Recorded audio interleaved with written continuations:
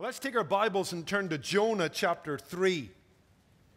It's been a while since we've been in Jonah, but we're going to restart our series, and we're going to run with it to a completion.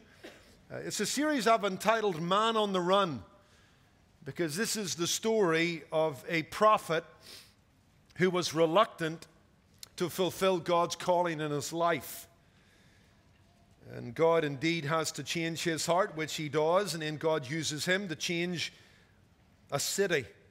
And that's where we're at in Jonah chapter 3. We covered verses 1 through 4 the last time. I want to come back and look at them briefly and work into the rest of the chapter. A message I've called The Great Awakening. Because in this chapter we're going to see Nineveh repents. It's an astounding thing. So let's stand in honor of God's word. Follow along as we go back into verse 1 and then continue on from verse 5 to the end of the chapter. Now the word of the Lord came to Jonah the second time, saying, "Arise, go to Nineveh, that great city, and preach to it the message that I tell you." So Jonah arose and went to Nineveh according to the word of the Lord. Now Nineveh was an exceedingly great city, a 3-day journey in extent. And Jonah began to enter the city on the first day's walk. Then he cried out and said, "Yet 40 days and Nineveh shall be overthrown." So the people of Nineveh believed God, proclaimed a fast, put on sackcloth from the greatest to the least of them. Then word came to the king of Nineveh, and he arose from his throne and laid aside his robe, covered himself with sackcloth and sat in ashes. And he caused it to be proclaimed and published throughout Nineveh by the decree of the king and his nobles, saying, "Let neither man nor beast, herd nor flock taste anything.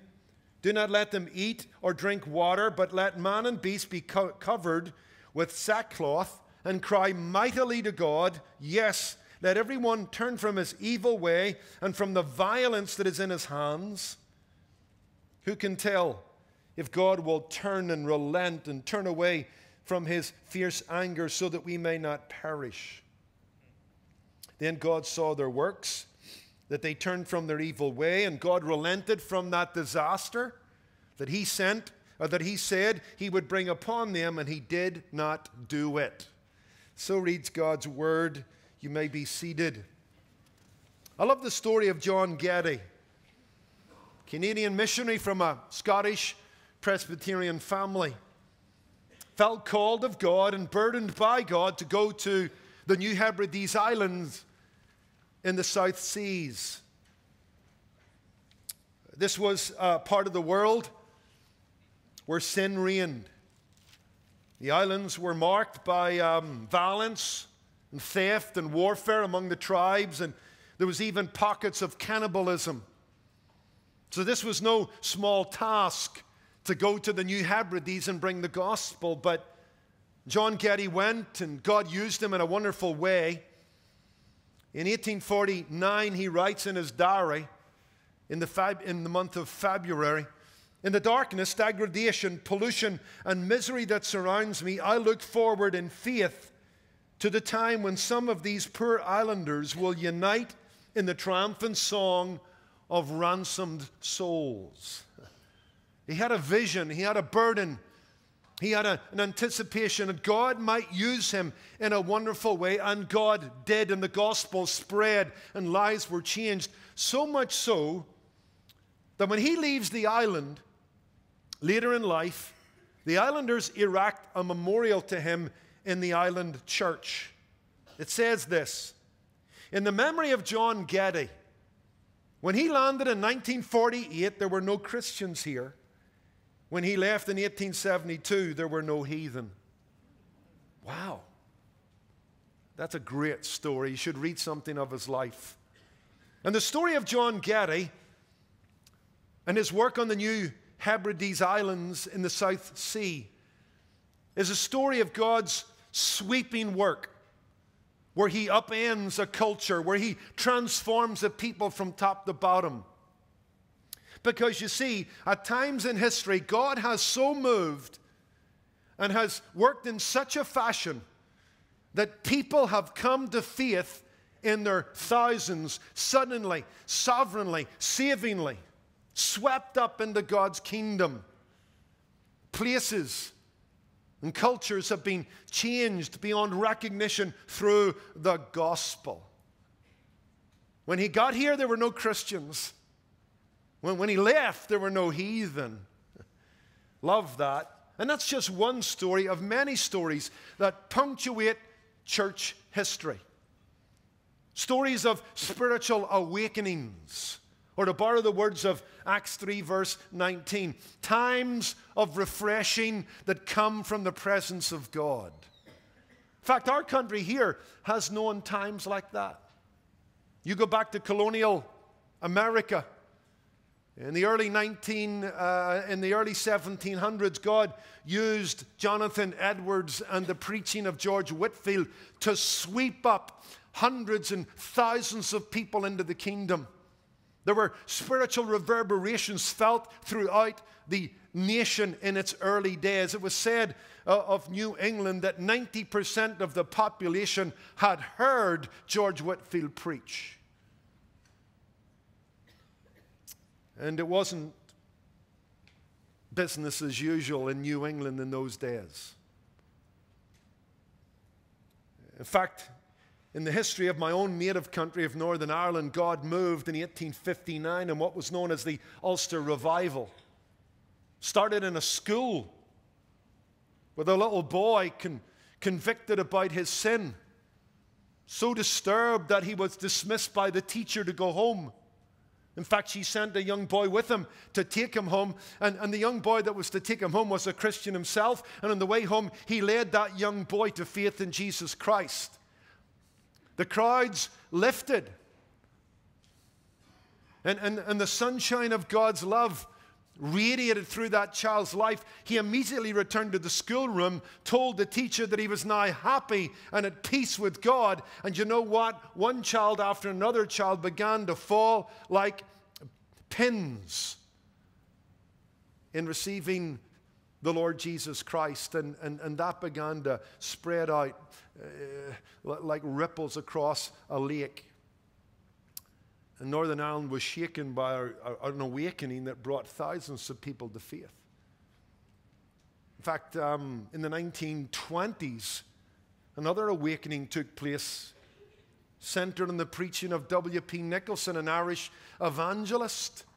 It was rather rough and gruff. God saved him out of a life of profligacy. And God used him as an instrument in his preaching, awakened the church and rocked the towns in which he preached. In fact, in Belfast, pubs closed and churches filled up. There were so many people saved, and the change was so radical that the great shipbuilding company Harland and Wolff had to build an extra warehouse to house all the stolen stuff that the guys were bringing back. In fact, they brought so much stuff back, they told them to keep the stuff they had stolen. And there are stories like that. When God awakes, when God saves sovereignly and suddenly. And you know what? We can't dial those times up. There's no formula that makes them happen. But they do happen. And they happen serendipitously, and they happen sovereignly, and they happen surprisingly when God moves in great love and mercy. I don't think you can create a revival any more than you can control the wind. Because the regenerating and refreshing work of the Holy Spirit is likened to a wind in John 3 verse 8. And Jesus said the wind blows where it wishes. You and I can't create a revival no more than we can control the wind. Although I would say this, we can maybe set our sails to catch that wind when it begins to blow. We can't presume upon great awakenings, but we can pray for them. We can prepare ourselves in a manner that allows, indeed, the wind of God's Spirit to blow with greater force in our midst. When I was growing up in Northern Ireland, we used to sing a hymn about showers of blessing. Showers of blessing we need. Mercy drops round us are falling, but for the showers we plead. The whole point of that hymn was to remind us, hey, in the normal workings of the church, we enjoy the mercy drops of a soul here and a soul there. But what about the showers? What about perhaps an ingathering of souls and an awakening in a nation? It has happened, and perhaps it is still to happen. And the idea of God on the move in a special manner is the door into the text here in Jonah chapter 3, because in Jonah chapter 3 we have what I call the Great Awakening. One of the greatest awakenings in the Bible. I mean, we could talk about the ministry of John the Baptist and how he prepared the way of the Lord, and how as he preached, people came to the river Jordan to be baptized in the baptism of repentance. There was a move of God. There was a stirring in Israel. We could go to the day of Pentecost when Peter stands up and 3,000 souls are saved. But there is no greater awakening in all of the Bible than Jonah chapter 3. Because this is a city wholesale that repents of their sin. From the greatest to the least. From the palace to the projects. There's a spiritual awakening in Nineveh. In fact, if you remember in our opening study, we calculated from chapter 4 and verse 11, where we're told that there are 120,000 persons who cannot discern between their right hand and their left hand, which we believe is kind of a metaphorical language for children who are undiscerning. And we calculated if there are 120,000 children who haven't yet come to an age of understanding in this city, we could probably project that out to about 600,000 people. Once you add in mum and dad and some siblings. Now, that's the case. Or anything like that's the case. We're reading about a spiritual awakening that impacts and embraces 600,000 people. And so we would do well to take a good look at this passage and be encouraged by what God does. Now, this isn't my outline, but we're going to see this morning and next Sunday morning, as we look at verses 5 through 10 especially, why God did it, where he did it, and who he did it through. I say this isn't my outline, but we're going to see as we unpack and exposit this passage why God did it, because it's its nature to be merciful. Where did he do it? He did it in a wicked pagan city. Who did he do it through? A broken and reluctant prophet. And I think all of those things are encouraging. It's the nature of God to save. It's the nature of God to be merciful, to be gracious. That gives me hope. God saves a city that's entrenched in wickedness, a culture marked by paganism, idolatry, and godlessness. That gives me hope. And the instrument God uses, well, that gives us all hope. So let's come and look at this passage. Now, we're going to look at several things. Only going to cover two this morning, and maybe not even cover them. But we're going to work through the text. We're going to look at the man, the method, the message, the mourning, the mercy, the miracle. But first of all, the man. In fact, we're going to back up into the verses we covered the last time, but kind of look at them from a different angle. I want us to consider the man first of all. As we look at the great awakening, I want us to center our attention first of all on the man, the instrument that God uses. Because it's so important that we connect chapter 3 with chapter 2. There is an order here. There is a linkage that you don't want to miss. In chapter 3, we're going to see the reconciliation of the city of Nineveh to God. We're going to see God sweep a whole population of people into his kingdom. This is unprecedented, unparalleled. But before we see the reconciliation of a city to God, we are brought to see the reconciliation of a prophet to God. And that reconciliation precedes the other reconciliation. And I think the order and the linkage is important. In terms of the story, when we get to chapter 3, nothing has changed in terms of God's commission. You can read verses 1 and 2, and you'll see that it's an echo of chapter 1 and verses 1 and 2. Nothing has changed in terms of the commission and what God wants to do. But I'll tell you what has changed. Jonah has changed. And he now is a catalyst for God's work. The mission hasn't changed, the message hasn't changed, but the man has been changed by all that he went through, by being kicked overboard on the boat. He was sinking in the water, swallowed by the fish. God did something in the life of his prophet. Then he's spit out onto dry land. He kind of brushes the gunk and vomit off him, turns his face towards Nineveh, moves in that direction, and as he moves in that direction, God's about to move. The man. God's got now a willing pair of hands to work with. And I don't want us to miss that. Jonah repents of his indifference. Jonah repents of his prejudice, his bias. You see, the greatest obstacle to conversion of Nineveh was not found in Nineveh. It was found in the prophet of God. Things were stalled because the man wouldn't go and preach the message and fulfill the mission. The problem's not in Nineveh, it's in Joppa.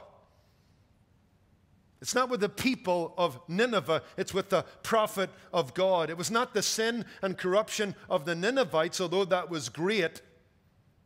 It wasn't their false cults. It wasn't their corrupt politicians. The biggest obstacle to the salvation of Nineveh was found in the heart of this pious, prejudiced man. And God had to break him, bring him to a place of submission so that indeed he would fulfill the Great Commission. And I just think that's worth noting.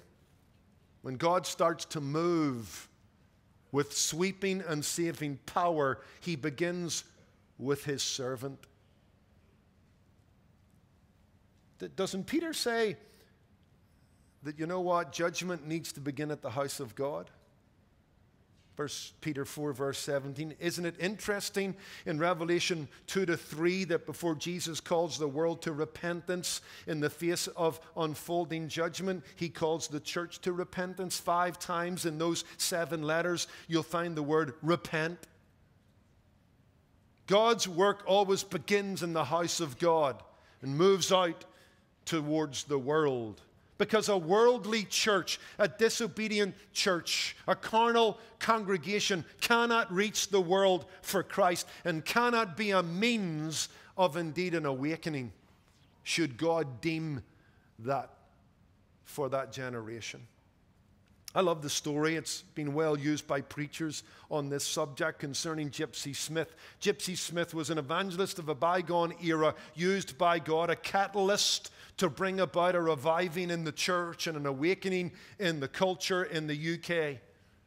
And when he was once asked something of the secret of his success, he said to the pastor that asked him, and the pastor desired to see a move of God, an awakening in his own community. Here's what he said: brother, go home, lock yourself in your room, take a piece of chalk, draw a circle on the floor, then get down on your knees inside that circle, confess all known sin, determined to follow Jesus Christ, whatever the cost, whatever the call. Ask him to begin that work in you, and when this prayer is answered, you will have the beginning of a revival in your church.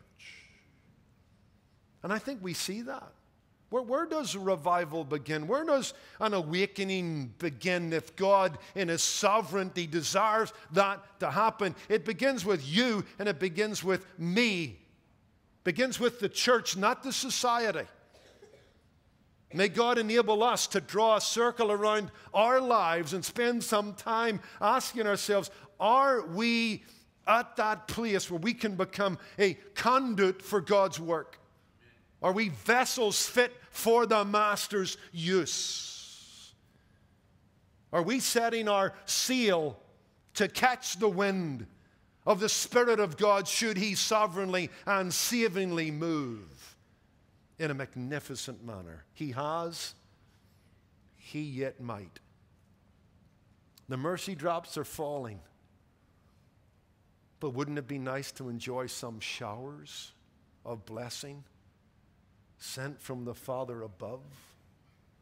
In fact, let's look at this a little bit more for a few moments as we look at the man and realize that the reconciliation of the city begins with the reconciliation of the servant. There's a few things about him that I think is worth underscoring and just will play into you and I thinking out how you and I can indeed be those who serve our generation by the will of God and who become vessels fit for the Master's use. Number one, he was a restored man. This is encouraging. A restored man. You don't have to have a perfect record for to be a servant that God can use. God could have discarded Jonah. He doesn't. God could have started afresh with someone else, but He didn't. The word of the Lord comes to Jonah a second time, verse 1. And arise, go to Nineveh, that great city, and preach to it the message that I tell you. And so Jonah arose and went. He's a different man now. He's restored. He's been broken. He's been brought to a place of submission in chapter 2 with all that went on with the episode of the fish. God takes returns on damaged goods. God restores our souls, and then He leads us in the paths of righteousness. Psalm 23, verse 3. That's good to know, isn't it? Or what about the words of our Lord Jesus in Matthew 12:20? A bruised reed I will not break, and a smoking flax I will not quench. The image there, the reed was often cut down and then used as a little instrument, almost like a flute. But it was pretty fragile, and if it was bruised, it often produced a dull sound and was discarded, and another reed would be cut and turned into a little musical instrument. And Jesus is saying, hey, you know what? Bruised reeds are thrown away, but a bruised reed I will not discard. Smoking flax is a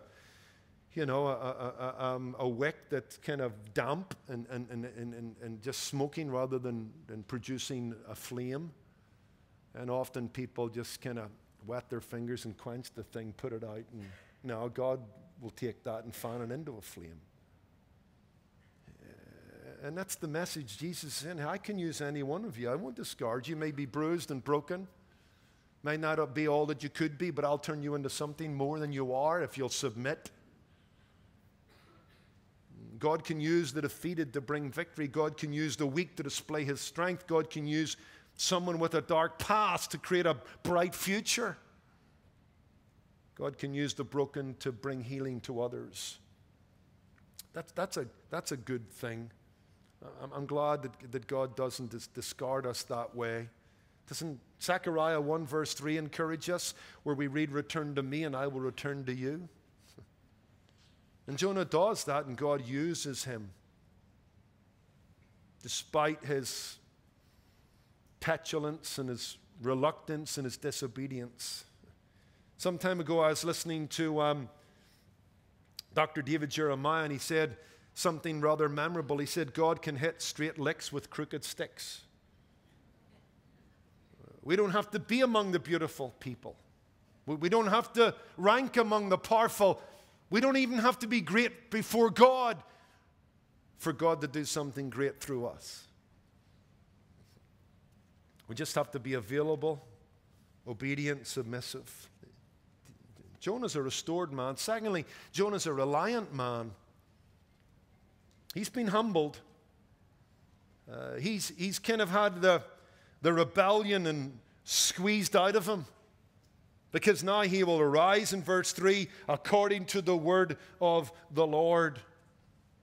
He's not fleeing from the presence of God anymore. He's restored, and now he's reliant. In fact, you'll see at the end of chapter 2, but I will sacrifice to you, verse 9, with the voice of thanksgiving. I will pay what I have vowed. Salvation is of the Lord. Lord, get me out of here. And God commands the fish to vomit him out. He's now on dry land, and now he begins to indeed follow God's commands, restored and reliant. He's no longer leaning on his own understanding. He's now trusting the Lord with all his heart. And now he's walking along the right paths.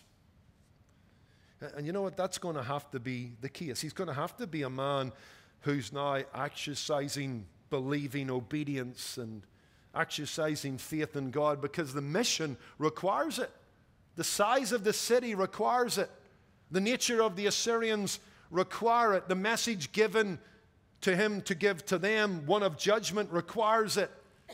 He's going to have to trust God, because this whole thing is improbable and this whole thing is impossible. But he's already seen the improbable. He's already seen the impossible. He spent 3 days and 3 nights in the belly of a fish and survived.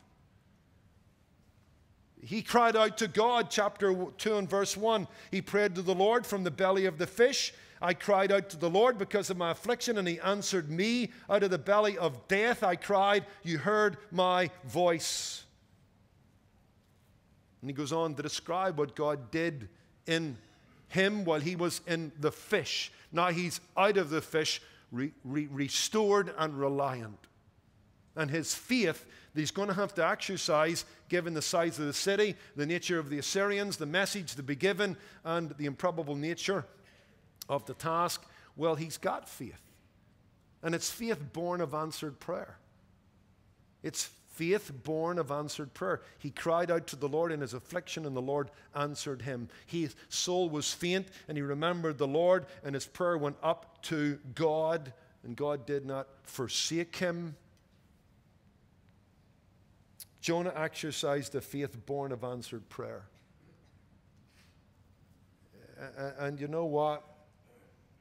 You and I, within this chalked circle this morning where we desire to be available to God, we must allow God to restore our souls, and we must renew our faith in him. And one of the ways we can do that is to look over our lives and check off those times where God answered prayer, showed himself faithful. In fact, nobody in a sense experienced that better than Hudson Taylor. You know something of the story, this man who left England to go to China to break fresh ground, to turn over hard soil and put the gospel there. Then there might be a harvest of souls. That was nothing easy about that. How was he able to exercise such faith in China? Because he had learned to exercise such faith in England. And his faith was born of answered prayer. In fact, in his early days, he lived by faith, some ways in a very impractical way and in less than a prudent manner. In fact, he will admit later on that his motto is not necessarily biblical, because at times he refused the normal means available to anybody to meet his need. At times he remained silent when he could have so easily spoke up. An example, when he worked for a particular company, his boss on one particular occasion forgot to give him his wages. Now, it would have been prudent, nothing unbiblical about going to the boss's office and saying, "Sir, you forgot to give me my wages. A man is worthy of his wages. Could I please have them?" But he didn't. He just decided, "I'm going to pray about that. God will take care of that." That was rather imprudent and impractical.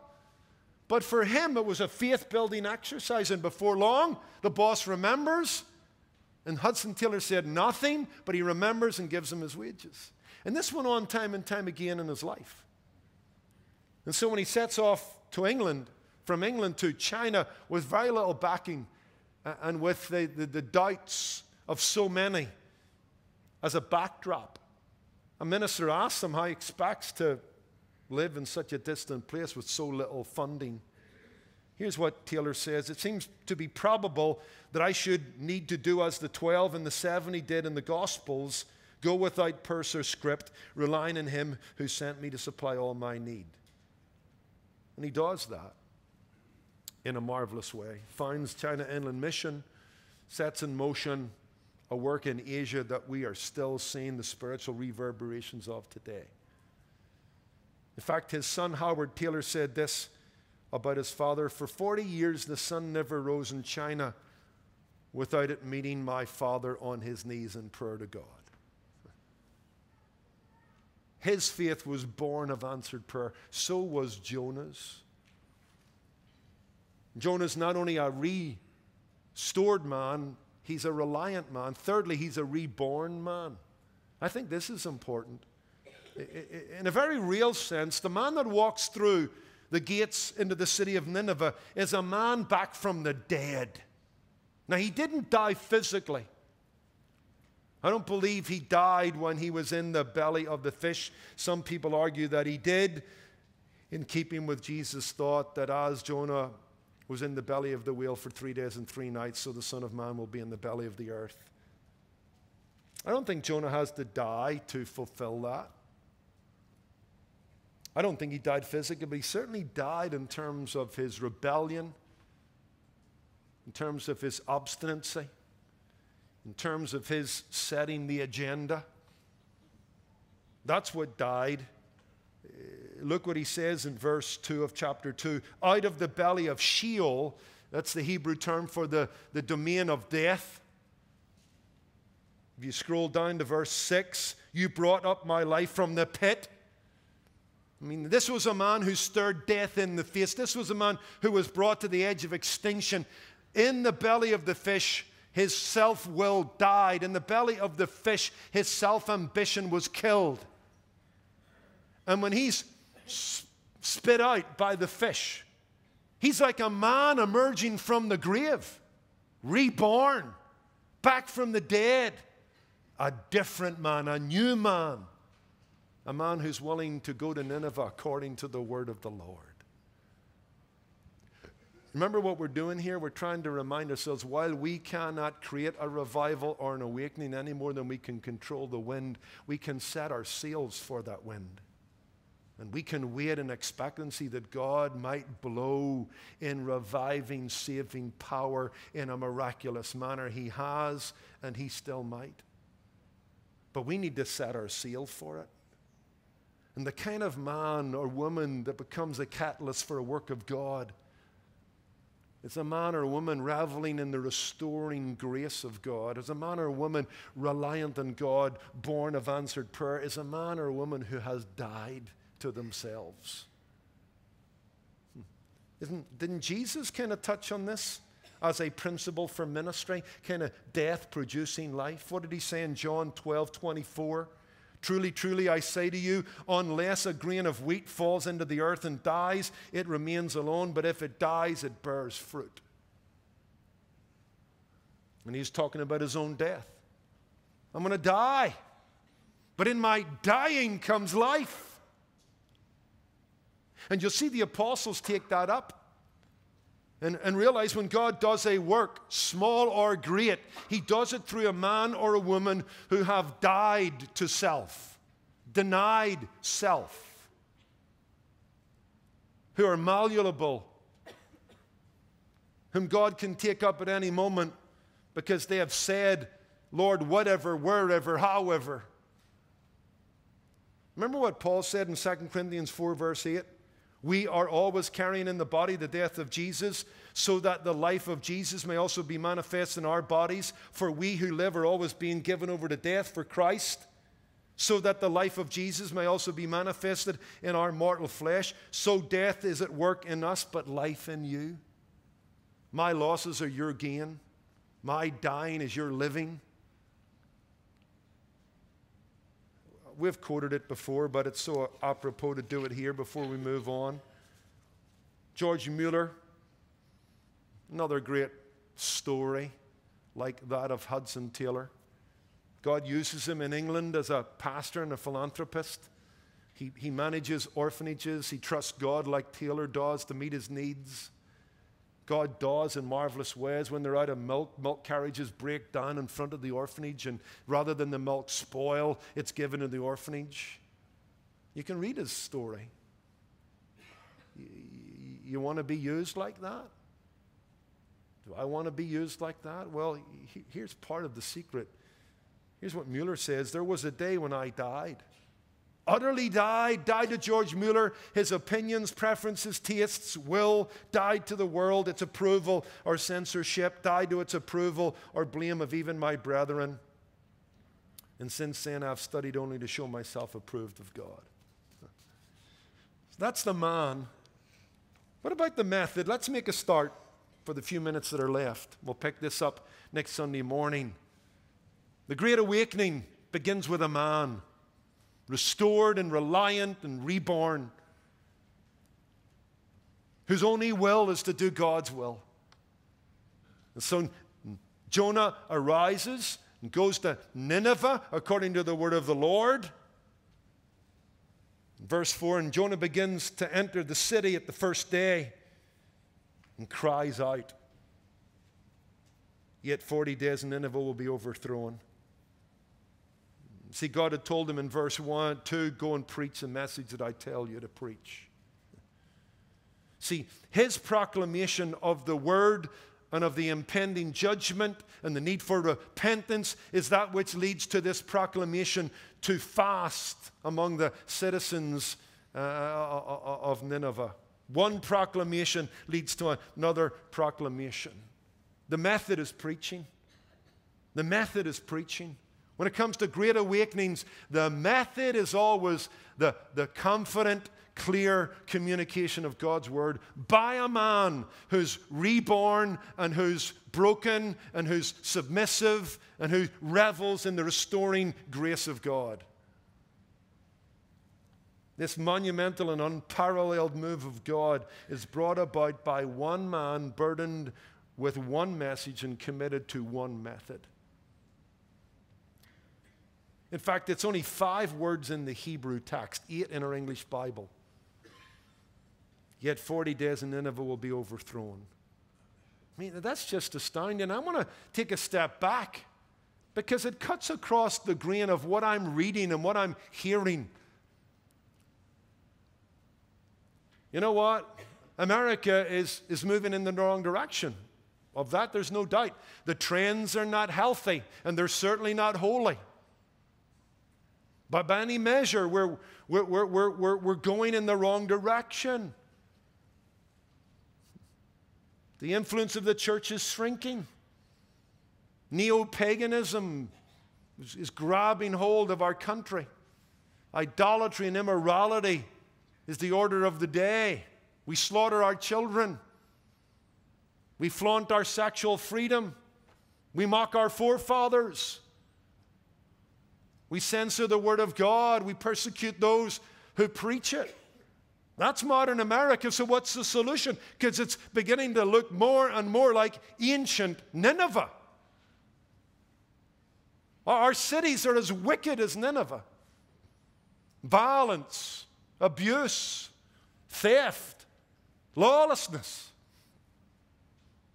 Our churches are empty. Our pubs are full. Well, what's the answer? Well, here's what we're told in increasing ways. It's not going to work just to preach at them. We've got to be dialogical. We've got to sit down and strike up a conversation. We've got to kind of, you know what, hear their story, identify with them. Be careful what we say and how we say it. You know, be a bit more patient and work your way round to maybe a gospel opportunity. Can I ask you, as we look at the Great Awakening of the city of Nineveh, 600,000 people saved.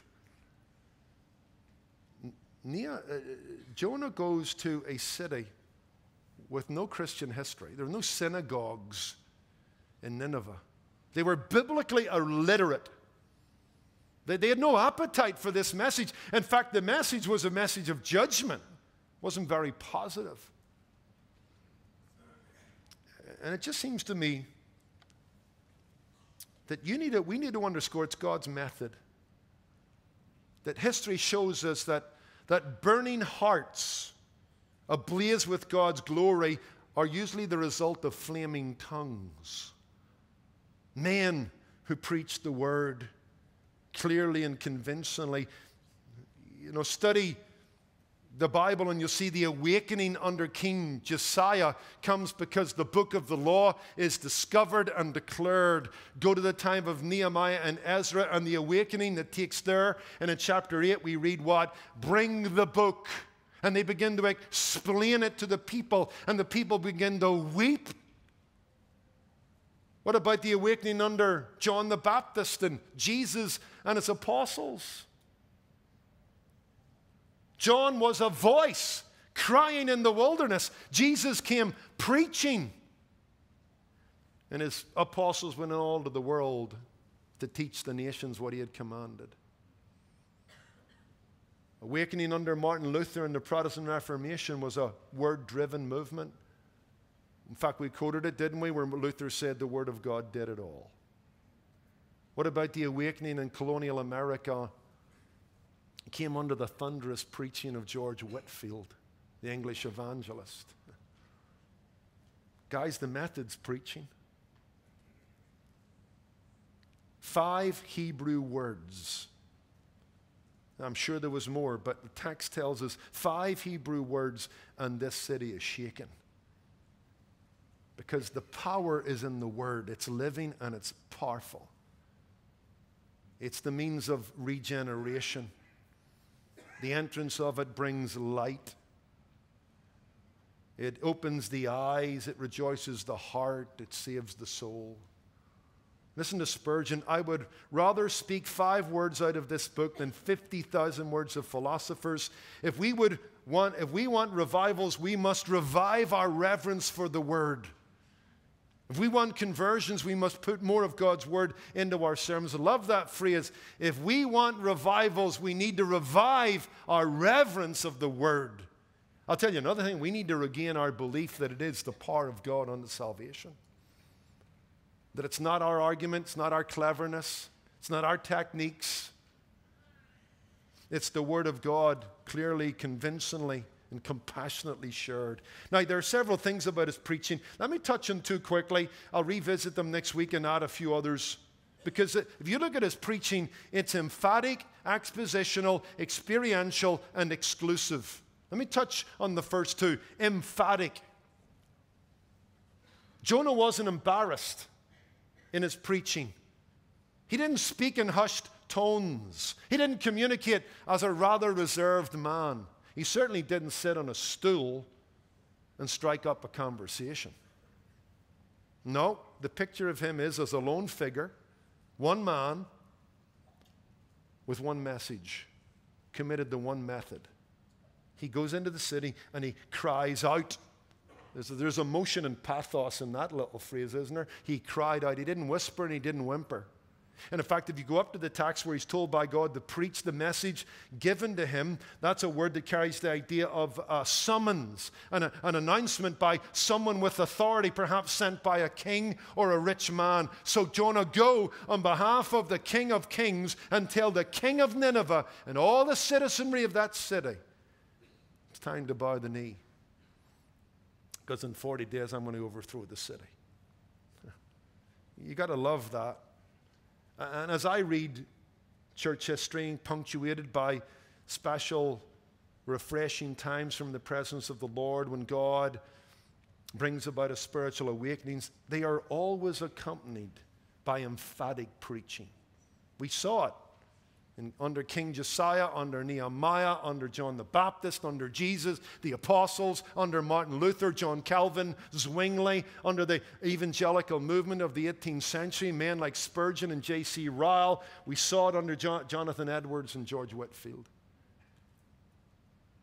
And we're even seeing it today. The ministries that are having lasting impact are men like John MacArthur, John Piper, Alistair Begg, men committed to emphatic preaching. We need men called of God, men convinced of the power of the word and who care little for the opinions of others. We need men who sense a call like Jeremiah to not be frightened of men's faces and to go and declare God's word to the nations without fear. Listen to what Al Mohler says in quoting Martin Luther. or Martin Lloyd-Jones, sorry. Any study of church history, and particularly any study of the great periods of revival or reawakening, demonstrate above everything else just this one fact, that the Christian church during all such periods has spoken with authority. The great characteristic of all revivals has been the authority of the preacher. There seems to be something new, extra, irresistible in what is being declared on God's behalf. I mean, if I'm encouraged in any way, there are glimmers that there is a generation of young men stepping up and coming out of our seminaries who are committed to evangelical, emphatic preaching, who have grown up in the church growth movement, who have put their store in techniques and persuasion and methods and the cleverness of man and marketing and realized it's a failure. The only thing that wakens a dead society is the thunderous voice of God through His Word and by His servants. Was it Theodore Beza who said of John Calvin, every word weighed a pound? Love that. Secondly, and finally this morning, expository. Not only emphatic, but expository. Notice verse 2. Preach to it the message that I tell you. He was to tell them what God told him. He was to proclaim the message given. He was not to edit it. He was not to embellish it. He was not to soften it. Word for word, he was to tell them what God told him. Now, God is speaking directly to His servant. This is unique. This is a prophet. And I believe those days are gone. The apostles and prophets are in the foundation. God's word has been written. God spoke through prophets. God has spoken through His Son. And God indeed has spoken through His apostles. We now have the complete canon. So we do have the words of God through those to whom God spoke directly. They weren't allowed to embellish it, edit it, or soften it, and neither are we. Woe to any man that adds to it or subtracts to it. And so we must never, as we preach it, attempt to make the message more attractive by adding to it. We should never make the mistake of trying to make it more compelling by subtracting from it. And the importance of that statement is to be seen in that it would be easy for Jonah to want to edit it, embellish it, or soften it. Because the message isn't a very positive one. 40 days and Nineveh will be overthrown. It wasn't a feel-good message. It didn't appeal to their human nature. It was foreign to them as Ninevites, and it necessitated a singular response. Repent, turn or burn. The preacher has no liberty to invent his own sermon. He has no liberty to censor the voice of the master when it is expressed in the text. That's why I believe in expository preaching. Because in expository preaching, I'm committed to exposing the text. I don't read the text and then go off and do my own thing. I don't springboard off a verse and preach to you what I think's on my heart. It's my job to come humbly in service to the text and let the Bible speak. Because God has spoken, it's my job to speak what God speaks. God is not silent, He's spoken.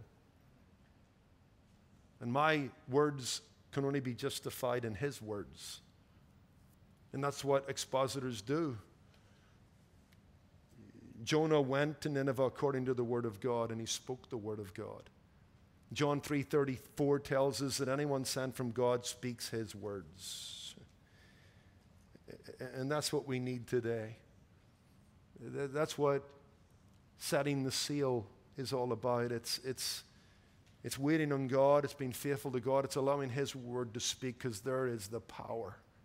And through that power, there are mercy drops around us that are falling, and maybe we can plead for showers. As the team comes up,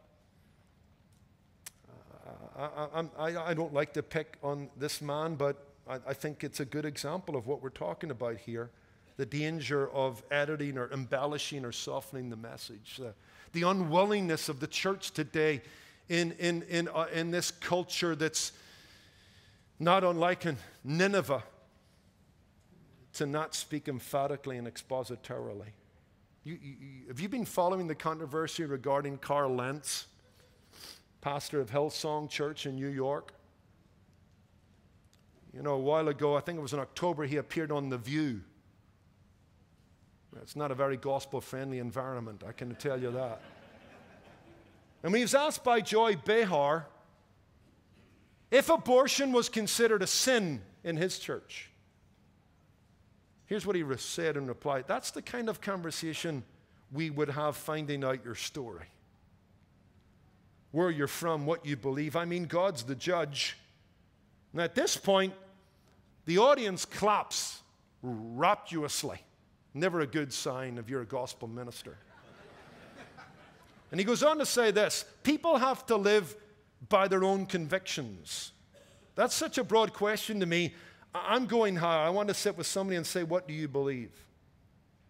I'm like, what do you believe? I haven't heard a thing yet about what you believe. In fact, this is picked up by Behar, and she follows up. So it's not an open and shut case to you. Speaking of, is abortion a sin? She's admitting in this follow-up question, you're dancing, dodging, diving, and ducking. So you know what? Is this kind of not an open and shut case with you? Here's what he says. Some people would say it is. Wow.